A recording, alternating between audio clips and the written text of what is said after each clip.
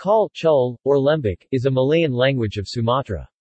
It is spoken by around 145,000 speakers 2,000, with most speakers can be found in Lubuklinga City, Bengkulu and the areas surrounded all the way to Musi Rawas in South Sumatra.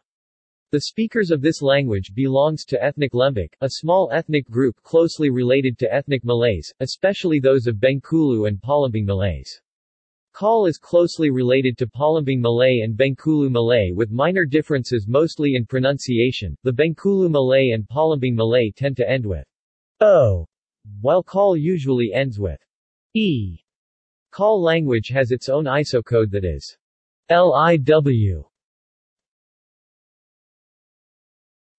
References